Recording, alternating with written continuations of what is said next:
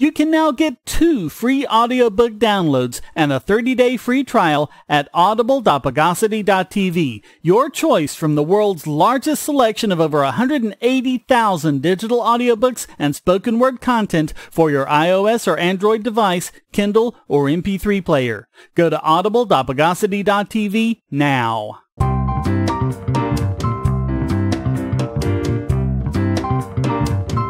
Welcome to the Bogosity podcast for the week of September 10th, 2017. The podcast that's got lumps of it round the back.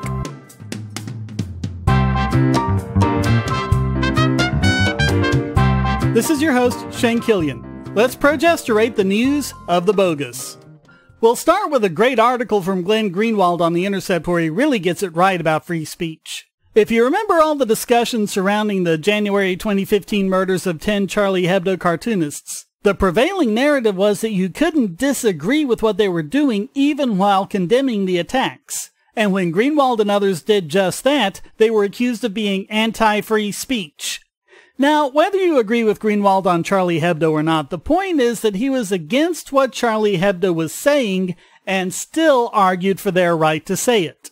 As Greenwald explains, quote, "Criticizing the content of Charlie Hebdo's often vile cartoons became virtually blasphemous. It became common to demand that one not only defend the right of the cartoonists to publish them, but also to show solidarity, one had to republish those cartoons no matter how much one objected to their content. A dangerous conflation was thus imposed between the right to express idea X and one's opinion of idea X. What was clear all along, and what I argued repeatedly, was that it was not a belief in free speech that was driving these demands that Charlie Hebdo cartoonists be honored and revered, and their cartoons be celebrated. Free speech was just the pretense, the costume. Indeed, most of the political leaders who led the free speech parade in Paris had long records of suppressing free speech, and few of these new free speech crusaders uttered a word as the free speech rights of Muslims have been assaulted and eroded throughout the West in the name of the war on terror. But recently things turned. Quote, Charlie Hebdo published a characteristically vile cartoon depicting drowning victims of Hurricane Harvey in Houston as being neo-Nazis, with the banner that declared God exists, because, needless to say, white people in Texas love Hitler, and thus it's a form of divine justice if they drown. That led to a virtually unanimous tidal wave of condemnation of Charlie Hebdo, including from many quarters that, just 2 years ago, were sanctifying the same magazine for its identical mockery of Muslims. And he then gives a lot of examples from people like Piers Morgan and James Woods. Quote, "It's almost as if the glorification and praise for Charlie Hebdo that became morally mandatory in 2015 had nothing to do with free speech, and everything to do with love of the anti-Islam content of Charlie Hebdo's cartoons. This new rule that one must not only defend Charlie Hebdo's free speech rights, but also honor and praise its work, seems to have disappeared rather instantly, violently even, as soon as its targets stopped being Muslims and began being white Americans.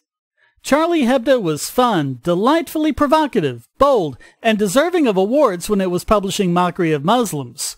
When its cartoonists began publishing exactly the same sort of thing aimed at white Americans, they became vile, evil, despicable, losers, and traitors.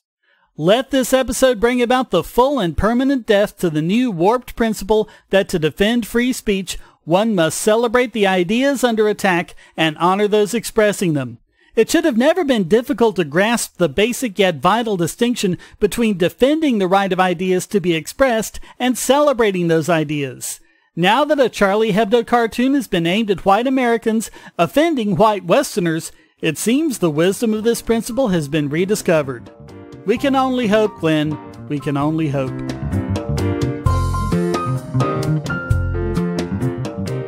Say, if you're tired of the promos in this podcast, well, the patrons got it early and with no ads or promos. Just go to patreon.bogosity.tv and donate at any level. Do you have children or nieces or nephews? Are you homeschooling or just want to counter some of the socialist indoctrination most children get in school? If so, go to Bogosity.tv/TuttleTwins, and you'll be taken to a website where you can get some great books for elementary-age children. The Tuttle Twins books are books about liberty and free market economics that include children's versions of Bastiat's The Law, Leonard Read's I, Pencil, and Hayek's The Road to Serfdom, as well as books about the Federal Reserve and how regulations protect business cronies. They'll learn about the harm caused by eminent domain, or regulations passed in the name of safety, and fundamental concepts of liberty. And as you can see from the sample pages on the website, they're all easy to read and nicely illustrated. They're just $9.99 a piece, or get a special discount as well as free bonuses when you purchase all 5. You can even buy in bulk to donate to schools and local libraries. So get the Tuttle Twins books at Bogosity.tv/TuttleTwins.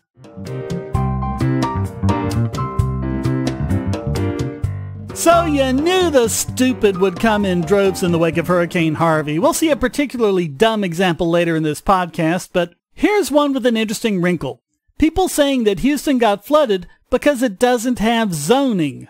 Like it had nothing to do with having 19 trillion gallons of water dumped on it. The Guardian wrote, "The real villains in Harvey flood, urban sprawl and the politicians who allowed it." Newsweek wrote, "Houston is drowning in its freedom from regulation." The Washington Post called it Wild West growth and blamed it on a lack of urban planning. The thing is, zoning is generally a cause of urban sprawl. You generally get more of it with zoning. Houston's highest elevation is only 80 feet. Downtown, it's only 50 feet, and that goes all the way down to 0 feet at the coast. Why did it get flooded after a massive hurricane? Gee, let me think. They claim that because of Houston's development, it can't absorb as much water. First of all, they failed to say how that would have been better with zoning. Second, even without any development, it would only have been able to absorb 4 billion gallons more than it can now. Harvey dumped about 5,000 times that amount on Houston. Before Houston's sprawl, the Buffalo Bayou would rise 54 feet during a flood. At Harvey's worst, it only rose 40 feet. So it was actually working better by comparison. In fact, Houston has more permeable land compared to other cities. 39% of its land is paved, compared with 41% in New Orleans, 54% in Los Angeles, and 61% in New York City. This serves as yet another example of how few arguments statists have to support their absurd religion.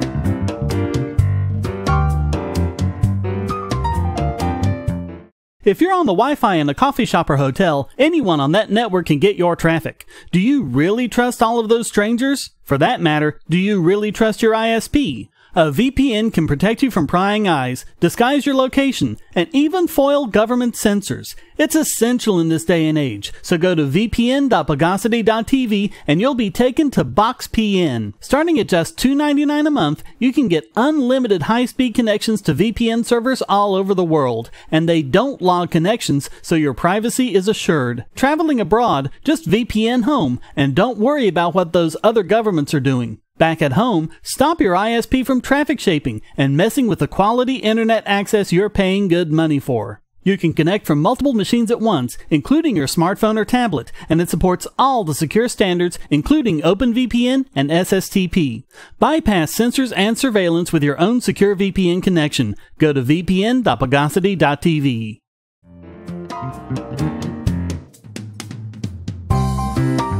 So the Department of Homeland Security under Donald Trump has declared Antifa a domestic terrorist organization. You know Antifa, right?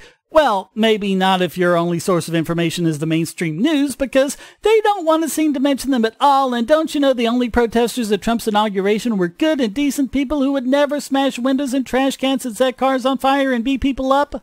So when Trump declared them a terrorist group, it's only because Trump is a horrible racist Nazi and literally Hitler, because it's not like the Obama administration would ever do that.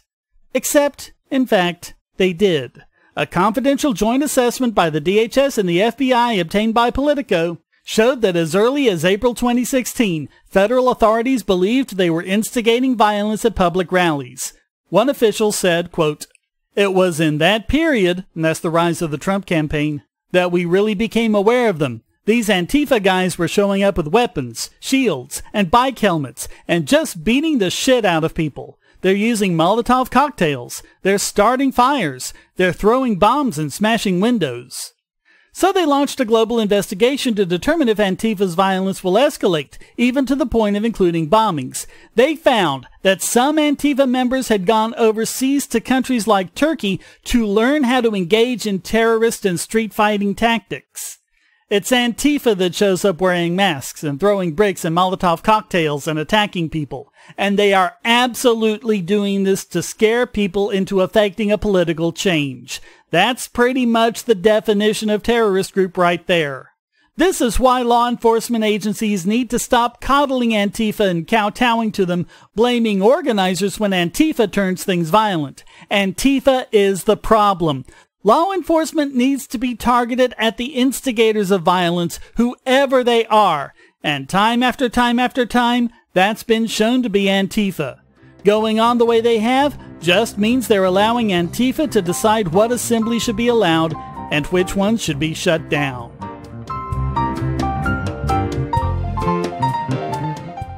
We live in a world where light bulbs connect to the internet, and recent attacks on them prove that your online security is under threat like never before. Not only your websites, but the internet-enabled devices you buy. And the biggest problem is weak passwords. That's why you need LastPass. LastPass allows you to randomly generate strong, unique passwords on the web and on your internet-enabled devices, all protected by one master password. LastPass sets up in minutes and gives you secure automatic logins throughout the web, synchronizing across all your browsers, all your computers, and even your mobile devices, at home, at work, or on the road.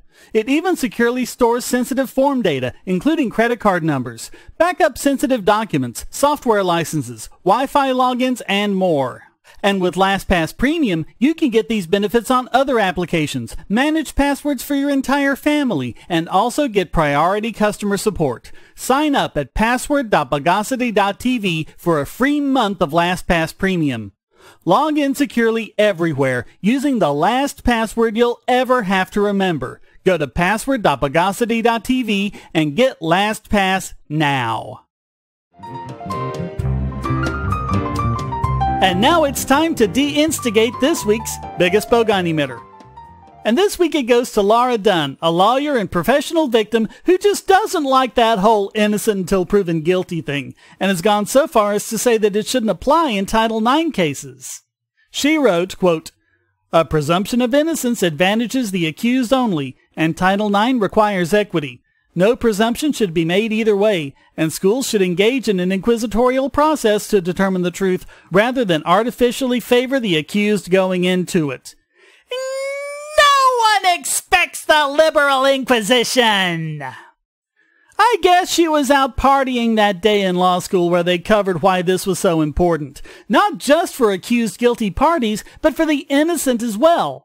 It's not only implicit in the Bill of Rights, it's explicit in the UN Declaration of Rights. What does it say when the UN knows more about rights theory than you? The fact is, not just the accused, but all of us benefit from justice and due process, and all of us are put at risk when these are abrogated. Dunn also said that she 100% disagreed with the right of the accused to have an attorney present. Quote, "This is not court. This is a campus process, and there is no due process right to assistance of counsel, but there is a federal right to have an advisor of choice, and that is more than sufficient. We know since we do this every day and feel completely capable of successfully assisting our clients." Her record also shows that she's more of a listen and believe type than a burden of proof type, which would explain both these stances. Dunn was responding to a report by FIRE, the Foundation for Individual Rights in Education, which found that 3/4 of America's elite universities do not guarantee presumption of innocence in sexual misconduct proceedings. 43 out of 53 scored a D or F on their due process proceedings. They found, quote, "Colleges today investigate and punish offenses ranging from vandalism and housing violations to felonious acts of sexual assault, taking on the responsibility, often at the behest of the federal government, to punish offenses that are arguably better left to courts and law enforcement." But this willingness to administer what is effectively a shadow justice system has not been accompanied by a willingness to provide even the most basic procedural protections that should accompany accusations of serious wrongdoing.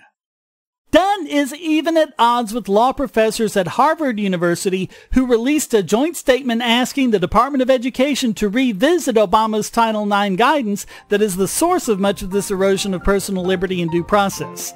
Hopefully they'll do some good. In the meantime, there can be few people as deserving as Laura Dunn of the title of this week's Biggest Bɪᴛᴄᴏɪᴜ.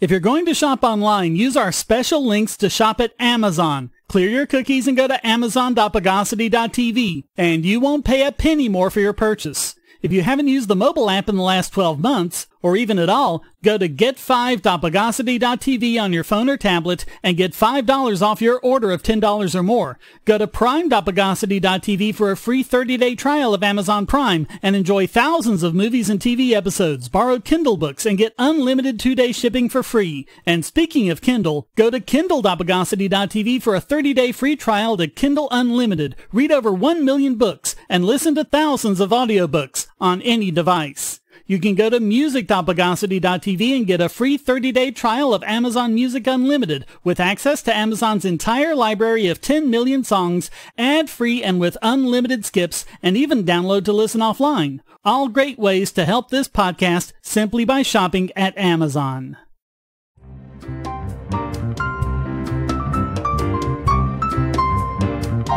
And now let's psychofraculate this week's Idiot Extraordinaire. And this week it goes to CNBC. And you remember how earlier in the podcast we were promising more stupidity about Hurricane Harvey? Well, CNBC is saying that Harvey may actually give us an economic boost. Could have made money betting someone would say that. Yes, it's our old friend, the broken window fallacy. But it's funny how you never see cities making improvements by evacuating everyone and bombing themselves. CNBC said that the storm could boost GDP by $30 billion because that's the estimated cost of fixing the damage from the storm. But all that will do is get Houston back to the state it was in before the hurricane. So how is that going to make people's lives better? See, this is why I have such a big problem with leftists claiming that we libertarians only care about the dollar amounts and never consider the benefit to actual people. Once again, we see it's the other way around. They also said, quote, Hurricane Harvey could put some spark back in inflation if gas prices keep rising and the rebuilding results in a national shortage of construction workers or puts pressure on building materials prices. Wait, inflation is good? Quote, competition for construction workers could raise wages, and prices for autos and lumber are expected to rise. Oh, so now price gouging is good too, I guess. Don't look for consistency among leftists. I really have to wonder, though, how much of this is author Patty Dahm and how much is CNBC editing her. She almost certainly didn't write the headline in bullet points, and aside from reiterating this absurd claim in the opening paragraph, most of this article is just about the damage Harvey caused. So I don't know how much of this is her and how much of this is her editors. But this includes the $30 billion in property damages as estimated by Goldman Sachs, the 9th largest since World War II, and its impact to the energy sector could cause its growth to fall by 0.2 points after losing 16.5% of the country's refining capacity. But, I suppose you could increase employment and economic activity by bombing a major city and hiring lots of people to rebuild it, but it hardly seems worth it. So that's why CNBC takes this week's Idiot Extraordinaire.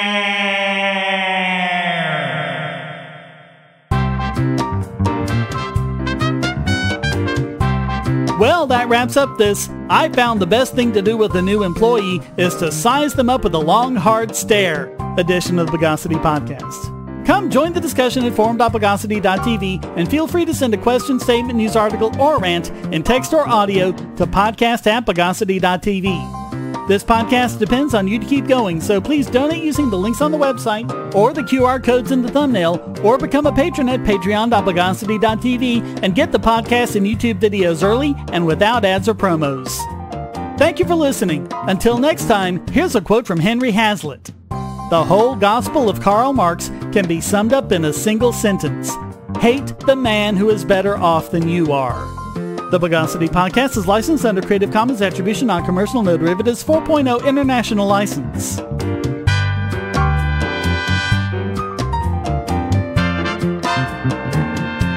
Bogosity.